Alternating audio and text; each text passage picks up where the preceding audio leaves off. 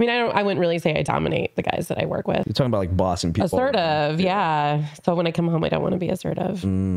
That makes sense. Actually, a lot of female guests we have on here like the same way. Yeah, we have a lot of alpha females that come on here, and it just seems like at the end of the day, they just want to be submissive. Also, it's like exhausting. So I'm just tired of doing that. Do you think women are becoming more masculine and men are becoming more feminine?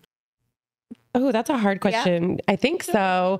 For me, I feel like what kind of makes it hard for me to find a guy that I vibe with well is that I feel so more masculine and alpha than most men. So like if I'm sitting down and talking to some guy, I want to feel like a lady. So, and then if I feel like I'm so dominant over him all the time, I just feel so bored and like maybe I should hire him and I just want to leave.